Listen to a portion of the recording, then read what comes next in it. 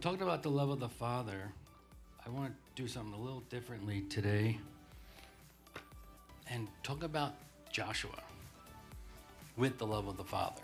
So we're going to stay on there. So we're going to do Joshua 1. So let's pray. Heavenly Father, we thank you for your goodness. We thank you for your grace. Lord, we pray that you continue to move mightily in this service as you have been throughout the praise and worship, Lord. We thank you what you're doing in here. We thank you what you're doing in the lives of your people, God. Give them a fresh word. Give them a word, God, that'll penetrate their heart and bring change to their life. And we give you all the praise and honor for it right now. Holy Spirit, have your way. In Jesus' name, amen. Okay, so Joshua 1. Very familiar passage. We're going to go through the whole chapter. We're going to be pretty quick about it, too, at the same time. You know Joshua, right? Everyone knows Joshua. Slave.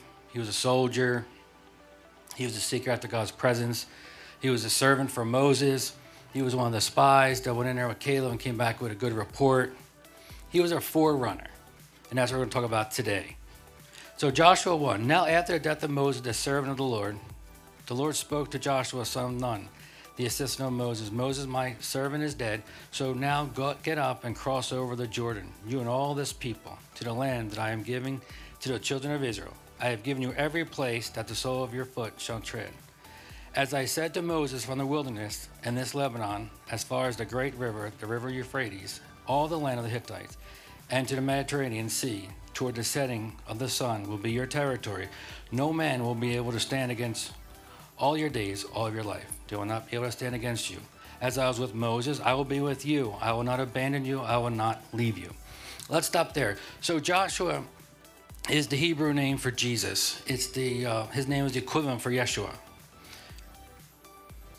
As you know, Joshua succeeded Moses, and he was from the tribe of Ephraim, which that tribe was called being fruitful. Joshua's whole role was bringing the children of Israel into a rest, into the promised land. He's a type of Jesus. And he's also, through Rahab and the scarlet cord, are clear pictures of salvation, of the very love of God through the blood of Jesus. So we see that already in Joshua. And it was in Gilgal, later on in the book, that he rolled away the reproach of Egypt from his people. If you look just into chapter 1, you'll see the love of the Father, you'll see the encouragement of the Father, and you'll also see the faithfulness of the Father. So today, the Father loves you, as you've heard also in your exhortation earlier. And he is with you in your journey, and that's what we're going to talk about today. We're going to show how God is with you every step of your life, every step of your journey, every step that he has for you, God is with you. And he always has your good in mind. So there's 4 R's in Joshua that I've seen as God has been taking me through this passage. The first one that I see here is in refocus. So these are the first few verses. And drop it down to verse 6 and through 9. It says, be strong and courageous, for you shall provide the land that I swore to the fathers to give them as an inheritance for this people. Be strong and very courageous, is the second time, in order to act carefully in accordance with all the law that my servant Moses commanded you. Do not turn aside from it from the right or to the left, that you may succeed wherever you go. This book of the law must not depart from your mouth. Meditate on it day and night, so that you act carefully according to all that is written in it. For then you will make your way successful, and you will be wise. Have I not commanded you? Be strong and courageous. Do not be afraid or dismayed, for the Lord your God is with you wherever you go. So that's the same exhortation that Moses gave Joshua in Deuteronomy 31, verses 7 and 8. He told him to be strong and courageous then. And each time in these verses 6 through 9, where God says, be strong and courageous to Joshua, he gave them an action with the word, be strong and courageous. The first one, he says, be strong and courageous and provide. Provide the land that I swore to my fathers. The next one, he said, act. And the third one, he said, go. So each time God is encouraging Joshua, and Joshua is a mighty man, a mighty soldier, but God felt the need at times to encourage Joshua. So how many of us going in our battles in our life and everything that we're going through, how many times do we need that encouragement? That even though we feel strong, we've had victory after victory, but at times God will say, listen, be strong and courageous for your next battle, because there's always something else. There's no neutral in the kingdom of God. We're always moving forward. We're always going to the next step. And God is always encouraging. He's always got your back and saying, be strong and courageous. Amen? So here we're beginning to see God's redeeming love. Joshua's commission. Joshua, he's fighting with the Canaanites. He conquers the land. He subdues the enemy. He takes the land out of their hands. He delivers to the children of Israel. And he parcels out the land to each tribe and family and at their portion. So that's what Joshua was commissioned to do. And before he could do that, he had to have the enemy dispossess their land. So that's a picture of Christ's redeeming work and his people taking us out of the hands of the enemy and offering us salvation. We don't have like a promised land per se, but we have a land of promises. And God is redeeming. He bought us back. Verse 7, be strong and very courageous and to act carefully. And it says, do not turn from the right hand or to the left, so you may prosper wherever you go. You want to know how to prosper? Then you do what the Bible says to do. Your obedience equals your success. And this is the first word that success is actually used in the Old Testament, in these scriptures here in Joshua. It's listening to the instructions of the Lord. And what he means by do not turn to the right or to the left is do not add words or take words from it. Verse 8. So we are looking at the book of the law must not depart from your mouth, but meditate on it.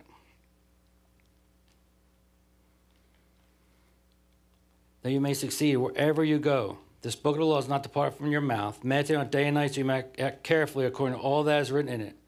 For then you will make your way successful and you'll be wise. So God is saying, read the word, keep it in front of you, and speak it. That word meditate is mutter or to speak or imagine. So you need to keep putting that word inside you and keep meditating on it and keeping it in front of you.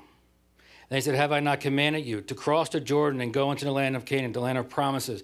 In other words, observe the law of Moses. So what was good for Moses is good for you. For the Lord thy God is with you wherever you go. What kind of consolation does that bring to us and to them at the point that God is with them wherever they go? And in one translation, I like it says, for the help, your help is the help of the word of the Lord. So in other words, this book, this Bible is your help. Okay. Verse 11. Let's jump down to verse 11. Pass through the midst of the camp and command the people, prepare food or victuals, for in 3 days you will cross the Jordan to take possession of the land that your Lord God is preparing you. One translation, I like how it says prepare provisions. Prepare your food, your manna, and different types of food, because in 3 days you're going to cross the Jordan. How many know 3 days? Doesn't that ring a bell to somebody? What happens in 3 days? So we're crossing the Jordan in 3 days. They're going to go in and possess the land. So I was watching a program with Dr. Billy Brim and her son Chip, and they were talking about a book that kind of really intrigued me.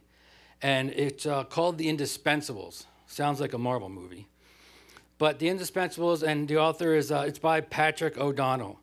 And he poignantly portrays the exploits of one of the most important military units ever to take up arms in the service of the United States of America.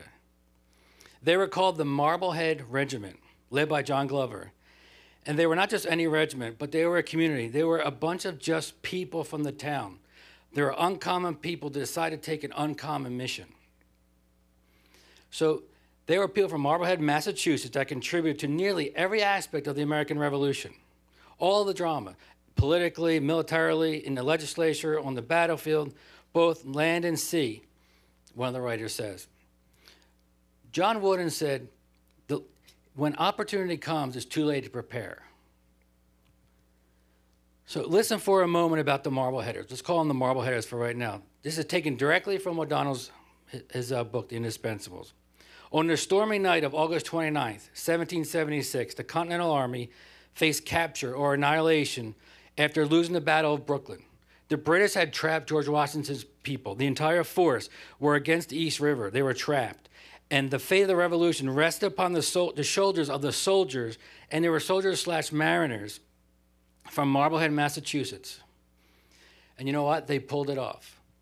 They saved it. They saved the army by transporting the army across the treacherous waters of the river to Manhattan. The Marbleheaders played a consequential role at the right time, at the right place. They happened to always be at the right place at the right time. And they repeatedly altered the course of events because they prepared their provisions. They were always prepared. And in that night when they went through the East River over to Manhattan, the Library of Congress says that there was a providential fog that screened their movements across the East River. Isn't that interesting? Isn't that neat how God, even then, was orchestrating the affairs of this country? So that time in history also was in the midst of a raging virus called smallpox. And that divided the entire town where the Marbleheaders were from. They were divided completely politically.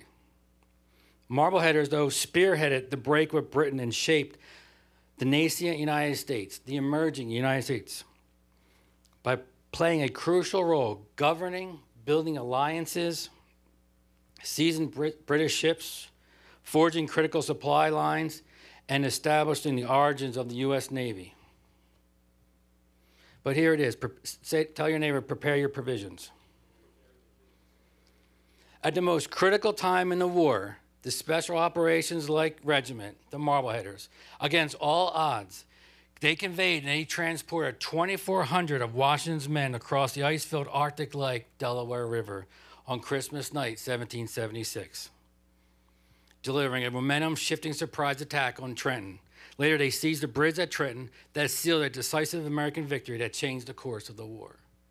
Just for people that decided to get on a purpose. They were common men from a common town, but decided to get an uncommon purpose and an uncommon mission. And they prepared for it, and they showed up for the battle, and they were strong, courageous, and look what happened. God is telling you today, too, I know you see yourself as common, but we serve an uncommon God that which makes you uncommon. So we have an uncommon mission, and we can be successful in this uncommon mission through serving our uncommon God. And God will put, if we do our natural, God will put his supernatural on your natural. So the Marbleheaders were prepared. Joshua and the Israelites were prepared a 3 days crossing. And the Lord is telling us today, just prepare. Let's jump down to verse 13. Remember the word that Moses, the servant of the Lord, commanded you. The Lord your God has given you a place for rest. And you will give this land. Your wives, your children, and your livestock may live in that land that Moses gave you on the east side of the Jordan. Remember the word. Well, what word? Numbers 32, 29, and 30, the word that Moses said earlier.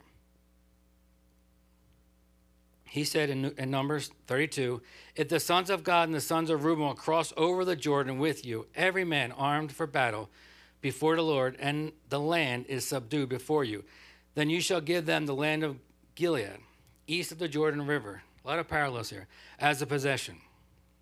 They were reminded, God reminded them to remember the word. But just a few verses up there, we just said, meditate on the word, keep the word in front of you, and God's already reminding them, keep the word in front of you. Remember the word they said. Interesting. What word today do you have to remember? What have you may have forgotten that God wants to say, remember the word? Remember the word that I spoke to you? Your purpose, your divine directive. What has God said to you in your prayer closet, in your prayer time, driving down Street Road? What has he said to you that you need to remember today? On this Super Bowl Sunday, when the focus is totally elsewhere, what is God telling you today, this Sunday afternoon, to remember? We remember this way as people today. It's, remember that it's call to mind. It's recollect, keep in mind for attention. It's bringing to mind or to think of something again. But this word here in Joshua is the Hebrew word zakor. And it means to engage your faculties in the action that remembrance requires. In other words, employ your entire body, your mind, your hands, your feet, your mouth, employ everything into the action. In other words, actively recall to your mind, but secondly, act on the word of God. So it reminds you of James 1:22, not just being a hearer of the word, but a doer of the word. Look at the Amplified version of James 1:22. It says, but be doers of the word, obey the message and not merely listeners to it, betraying yourselves into deception by reasoning contrary to the truth. The message says it like this: don't fool yourself into thinking that you are a listener when you are anything but, letting the word go in one ear and out the other, and you need to act on what you hear. Those who hear and don't act are like those who glance in the mirror, walk away, and 2 minutes later have no idea who they are or what they look like. Maybe it's time today that we remember our identity in Christ. Joel 2:11, I like this. The Lord gives voice before his army, for his camp is very great. For strong is the one who executes his word. There's action again with the word of God. Young's literal translation says this, and Jehovah hath given forth his voice before his force. For very great is his word of life, church. For very great is his camp. For mighty is the doer of the word of God. For mighty is the doer of the word of God. Not mighty is the hearer of the word of God, but mighty is the doer of the word of God. For great is the day of Jehovah. So this is how God remembers. He doesn't just recall, he acts. When he remembered Noah, he sent a wind that subsided the waters. When God remembered his people, he sent a plan and divided the Red Sea. When he remembered Abraham, he sent Lot out before he destroyed the cities. And God remembered Rachel and gave heed and opened up her womb. God remembered Sarah and Rachel and Hannah, and he blessed them all with children. When he remembered Joseph, he took him from the pit to the palace. He remembered Jacob at Bethel. Zechariah, the prophet, whose name means the Lord remembers, his primary thrust was to remind Israel that God remembers. The whole theme of the book of Zechariah is God is going to do what he said because he always remembers.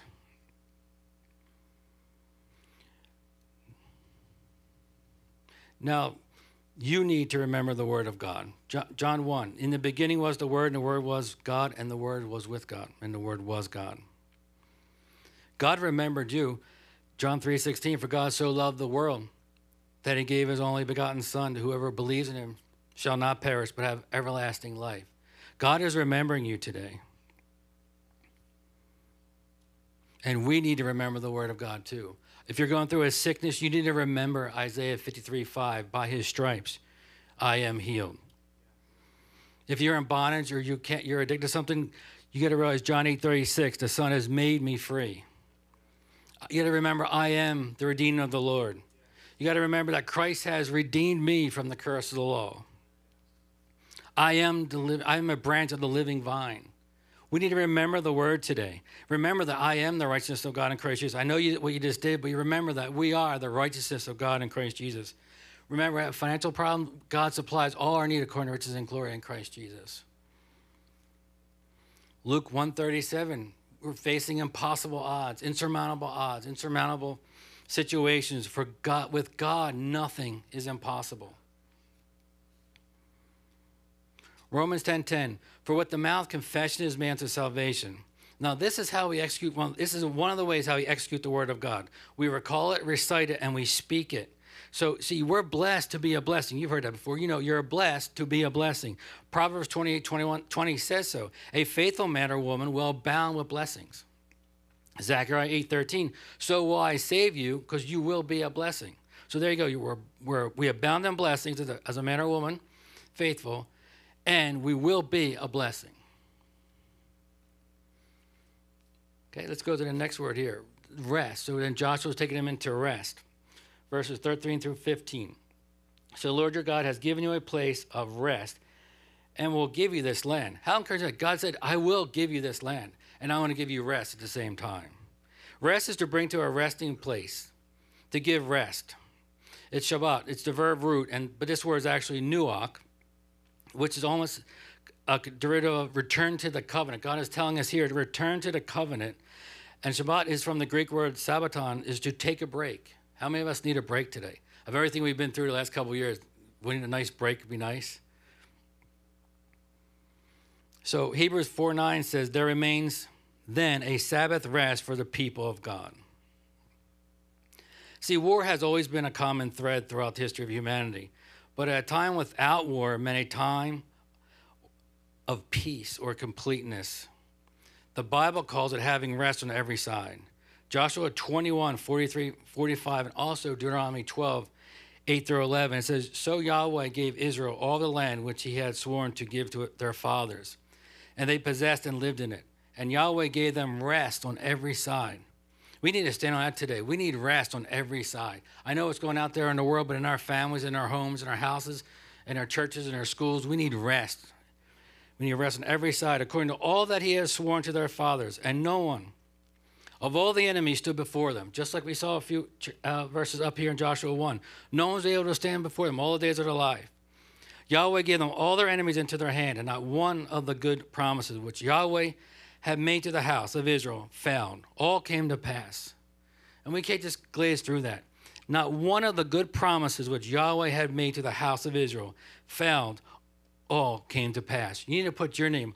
All the promises that God put to the house of your name will come to pass. Not one of them will fail. Not one of the promises that God given you will fail. God is saying his promises are yes and amen, and he will execute his word. He will bring them to pass in your life. See, in a time of constant conflict and border wars, it seemed impossible to have rest on every side. But for a time, the Hebrews people did live in a peace and have rest from military invasion. Our rest comes from resting in him, resting in Christ. We rest in the word. We rest in the promises. We stop striving in our own volitions, but we enter into his rest. Hebrews 4 says, therefore, since a promise remains of entering the rest, see, it's a promise of entering his rest. For we have believed, do enter that rest. For anyone who enters God's rest also rests from their works, just as God did from his. Matthew 11 says, come to me, all who are weary and burdened, and I will give you rest. So if you need rest today, you need to come to the Lord, and he promises, and he will give you rest. Mark 6 says, he said to them, come with me by yourselves to a quiet place and get some rest. Mark 2, and then he said to them, the Sabbath was made for man, not man for the Sabbath. That puts it in perspective, doesn't it? The Sabbath was made for man, not man for the Sabbath. In Exodus 33 says, the Lord replied, my presence will go with you, and I will give you rest. So you have to go to God. You have to go into his word. You have to go into this book.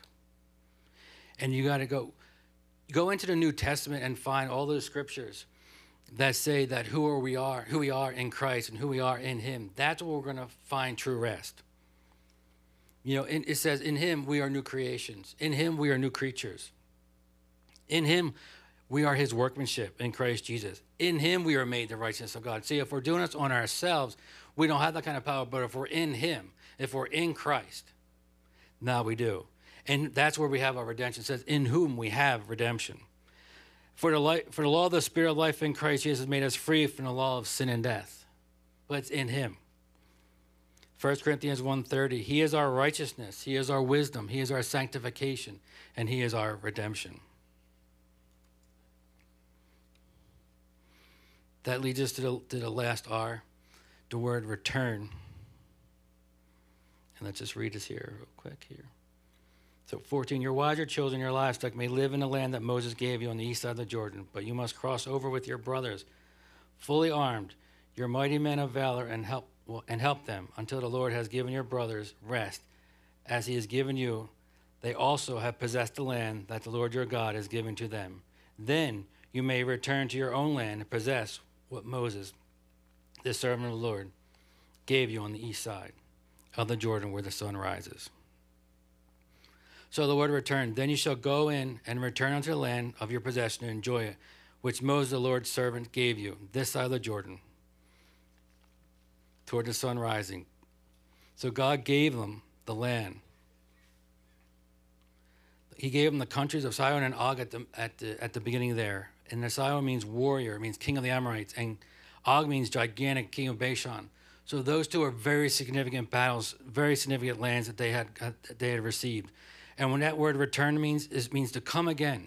It means to revisit. It returns from bondage to a state of freedom. And look at this. This word return, it means to show fresh signs of mercy. Hashid, fresh signs of God's love. Fresh signs of the Father's love. Psalm 6 says, return, O Lord, deliver my soul to come back. So right now, who needs a fresh sign of his mercy? We've been battling, we've been going forward, we're working hard. We need a fresh sign of his mercy. We need that break. We need that peace. And this word return reminds me of that word repent. And the word repent means to change one's mind and purpose. It's not just an academic change of mind, but it's a heartfelt transformation of one's mind and attitude and purpose. It's turning from sin to God. It's turning from the world to the Word of God. It's turning away from sin and hate to love and forgiveness. It's turning from that passive walk to that engaged Christianity, to that engaged devout discipleship. Repent to return is a first step that leads to a divine refreshing. Is there anyone today that really needs that divine refreshing? Is there anyone needs to return? So maybe you said to yourself today that, you know, I don't know. I don't know where I'm at. I think I've drifted away from the Lord. But God's asking you today to remember him. And God's saying today that he remembers you. He's coming down today to remember you. Right down in the service, he's walking along the aisles to you, visiting us in his presence, because he's remembering you today. And he's asking you, do you need to come back to me? Do you need to return? Were you walking this way with the Lord, but now through the pandemic, you've drifted over here? And God's saying, return, come back to me. Is there anyone that would say, I want to come back to the Lord today? Why don't we just close our eyes for a second and just pray. God, we just ask you right now, Lord, on this Sunday, if there's anyone that needs to return to you, Lord, search our hearts, Lord. We thank you that you're remembering us, Lord. We thank you, Father, for everything that you've done for us. And God, we remember you. We remember of your word, God. And we're returning back to the book. We're returning to absolute truth, Lord. We're returning to you, Lord.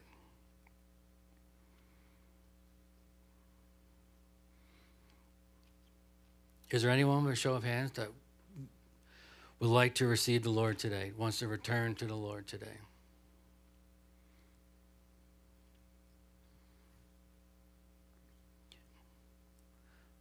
Thank you. Okay. Does anyone want to come down to this altar and receive prayer? We'll open this altar up, and anyone wants to come down for prayer, you guys can stand up if you like.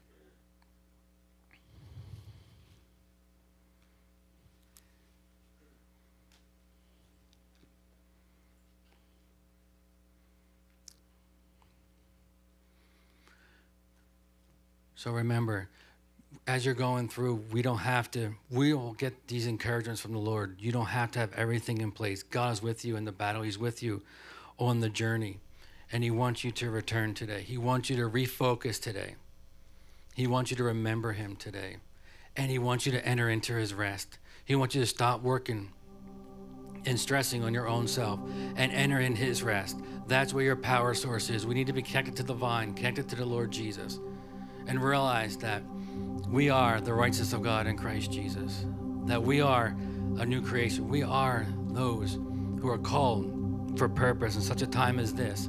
And we have what we need because we have God. So if you have Jesus and you have the Lord, then you have everything you need.